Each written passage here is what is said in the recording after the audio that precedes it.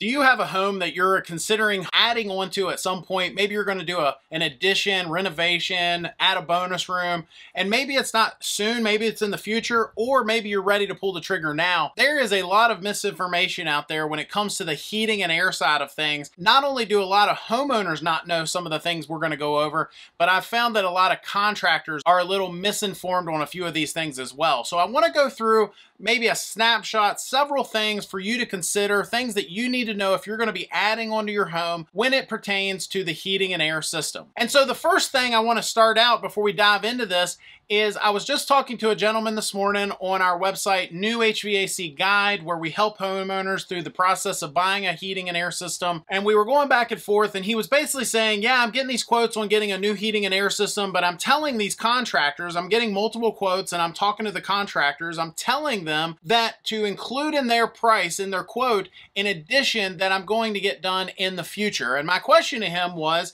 how big is that addition going to be? And his response was, well, I don't really know. It's kind of up to the architect. We might do another 300 square feet, or we might do as many as 600 square feet. And I said to him, look, if you were my customer, I would need to know the answer to that, especially if you're wanting to have this system replaced and to account for that addition. So the first rule, if we're going to put rules in all this, is to say, if you are going to add on to your home, if you're going to add a room or do an addition to the home, you need to know how big that is going to be. So that way your contractor can, if nothing else, know what the extra square footage is going to be for their heat load calculation. Now, in reality, they would want to know more than the square footage, but they at least, at bare minimum, need to know how big the addition is going to be. And another thing to consider is if you're not quite sure, or you want to go ahead and get the system replaced, but you don't know how far in the future you're going to do the addition, is it's probably best for you to go with an inverter system. Even if you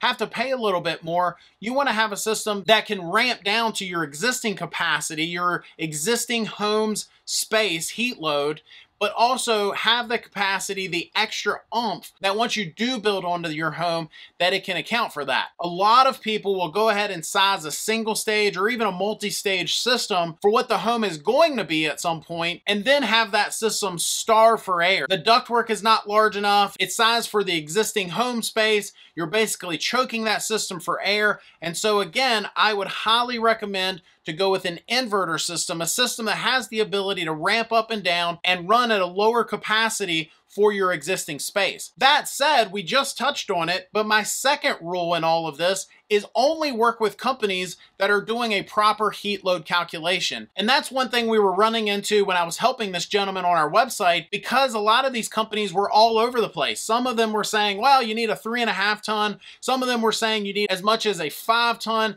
in this space. And that's a huge swing. And there are problems when, obviously, if the system is too small for the space, it will have trouble keeping up. It'll be running constantly, drawing more energy. But if it's too large for the space, it's going to be short cycling, running inefficient, running your electric bill up, but also not removing enough humidity, creating other issues such as moisture, mold, all that sort of stuff. And so if you're going to oversize it for this possible addition someday, again, you're going to want an inverter system and possibly even a dehumidifier installed to that home, so that way you don't have issues as you move forward. Another thing to consider is your climate. Where do you live? A lot of folks don't realize there are certain parts of the country, certain types of homes, when you're sizing that system, it may call for a larger heating load than cooling, meaning the type of system you installed, that heating needs to be able to heat that home on a cold day, but maybe not quite so much air conditioning oomph, not so much capacity when it comes to the air conditioning side of things.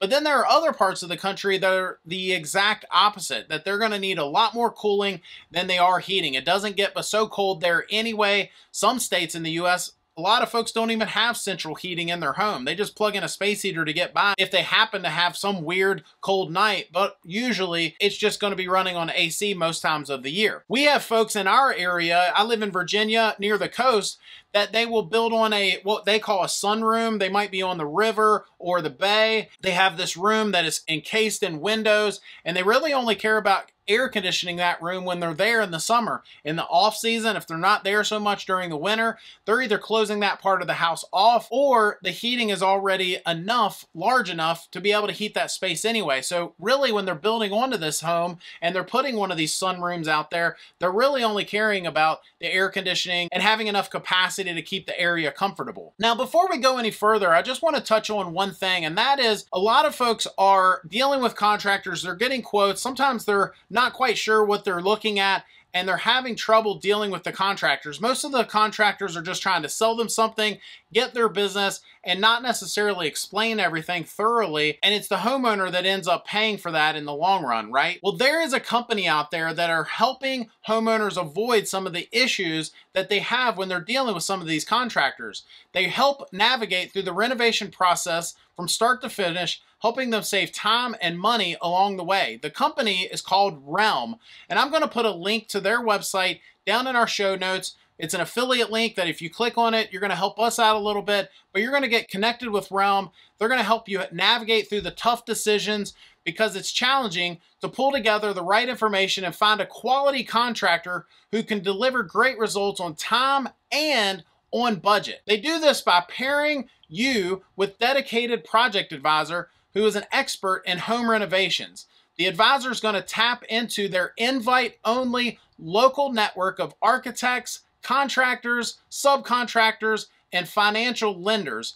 Now, I will say they're not available in all states yet. So if you click on that link, see if they're available in your state. They'll be able to walk you through the entire process. They only require a small deposit to get started. And once you decide to hire one of the contractors, you actually get refunded that deposit. They're going to get you 3 to 4 comparable bids for this project. They're going to help you negotiate the best price. And when construction starts, they will oversee the entire project from start to finish and ensure that the timelines are met and budgets are adhered to. A lot of these advisors spend anywhere from 25 up to 40 hours on any given project, creating a relationship that is extremely high touch. You have somebody that you can call, you can count on, and trust is going to be there all along the way. So click that link down below and get started with Realm. Now, back to our list. Another thing that you should consider if you are adding on to your home is not just the fact that you're going to be adding on and need to consider the size of the system, but another thing that a lot of folks need to consider is zoning.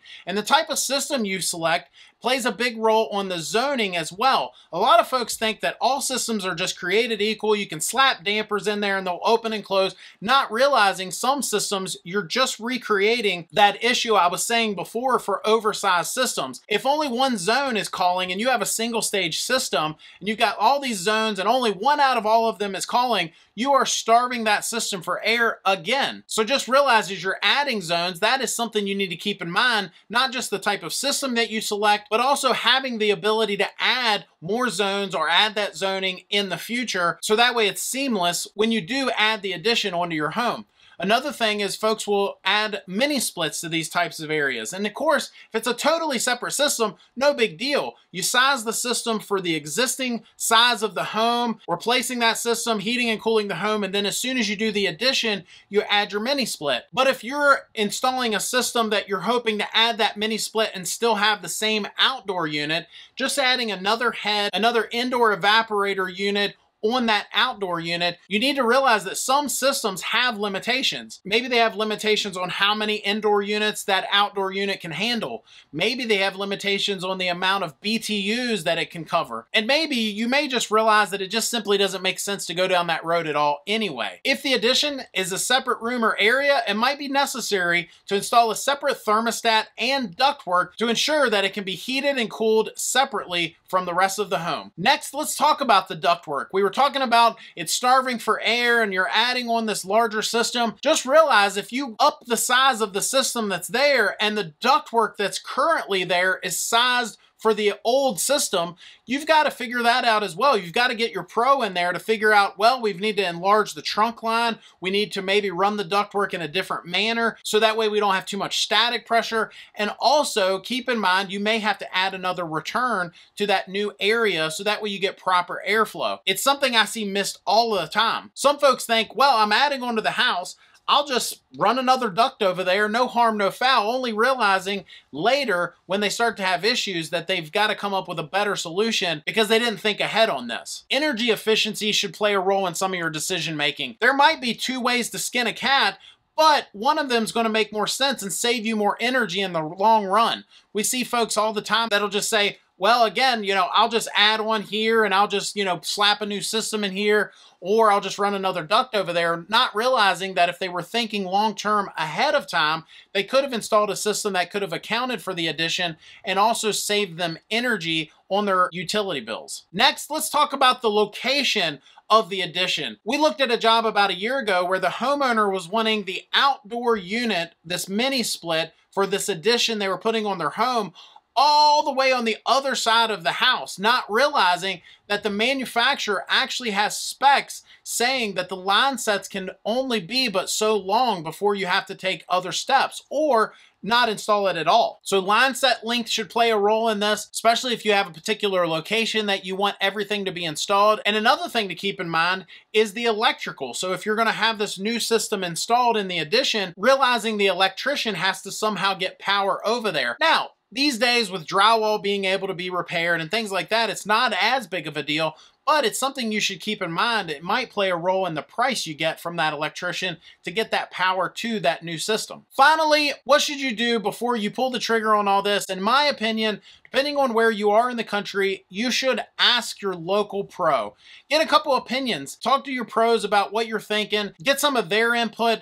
I have talked to folks on our website before that said, hey, we're considering maybe a mini split here, only to find a pro in their local market say, look, that doesn't really necessarily make sense because the better way to do it is this way over here. And giving the homeowner some ideas that maybe they had never even thought of because different areas have different ways of doing things because their climate is different, or maybe they have challenges that other markets don't. I've realized helping folks on the West Coast, things are a little different than things are on the East Coast. And you might say, well, Josh, that's kind of obvious. And it is kind of obvious, but just realizing that there are products available to them because their challenges are different. Sometimes the brands, sometimes there are certain things that are just simply not available in certain markets because it simply doesn't make sense. I remember years ago as a kid, we went into a Walmart and it was down on the coast where there's a lot of saltwater fishing, and going through the outdoor sports area and seeing all these things that I had never seen in our local Walmart where I grew up. Walmart was smart enough to say, hey, this area needs these products versus this area over here. And so I was seeing some things that I had never seen before. I just thought that was interesting. Same goes for heating and air. As you go down this road, ask your local pro. They're going to have solutions that maybe you hadn't even thought of just because they do this every day. And so are you adding onto your home, or maybe you've added onto your home in the past? Please comment down below. Love to hear your thoughts on this. Maybe you can help somebody else avoid some of the issues that you had, or maybe you just simply have a question on an upcoming project. Love to hear about that. Please comment down below. Smash that like button. It helps others see our content. Thank you for watching. Hit that subscribe button. We'll see you next time.